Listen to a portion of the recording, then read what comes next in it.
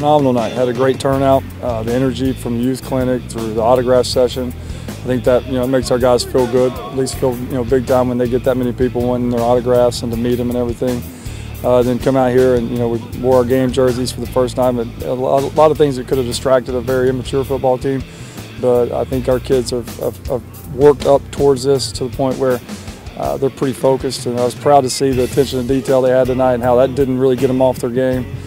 And they were able to come out here and compete at a really high level. Really proud of them.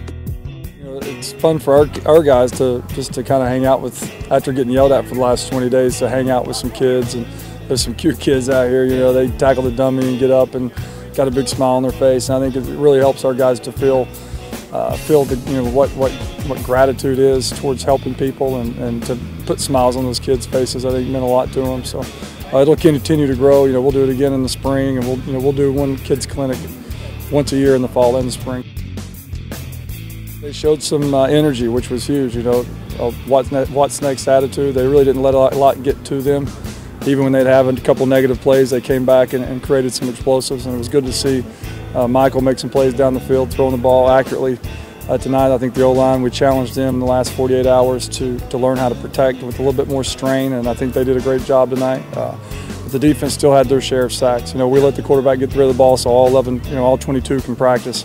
Down in the red zone, the defense, finished the scrimmage up with 2 sacks in a row that knocked us out of field goal range. So, I think both sides of the ball showed some flash, but at least offensively, I think that our kids came out with a little bit of swagger and got a lot of confidence out of tonight.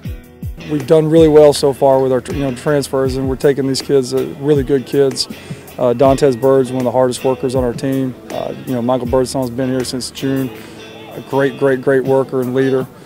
Kip's come in and really gelled well with the team. He's a phenomenal, freakish athlete. Alex Carling's a big kid, from Temple as well, that's made some catches tonight and doing a really good job at the line of scrimmage. So, we're really pleased with our transfers and how they're helping lead this team. They've stepped in and they've not acted not acted big time. They've loved this team. They love this place. They love Cookeville, and I think that says a lot about our team character, because our team creates that. You come into our team, they mold you and force you into that mindset of being a great teammate and loving each other. So it's been pretty cool to see.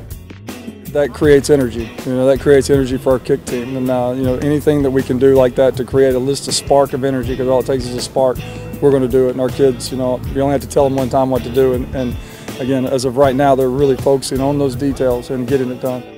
Some of the coaches were getting soft today, saying about their position groups were tired and all that stuff, and we're not letting up. That's how we are going to win championships here eventually, and that's because we are going to be tougher than everyone else mentally and physically. So they think they're tired now. They've got so much more in the tank. We're not letting up.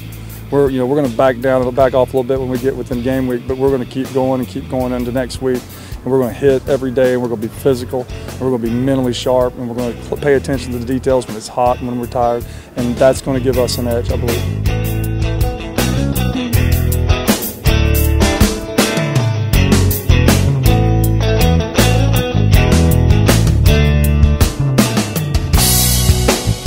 Every game, you better get ready, because we're going to rock you.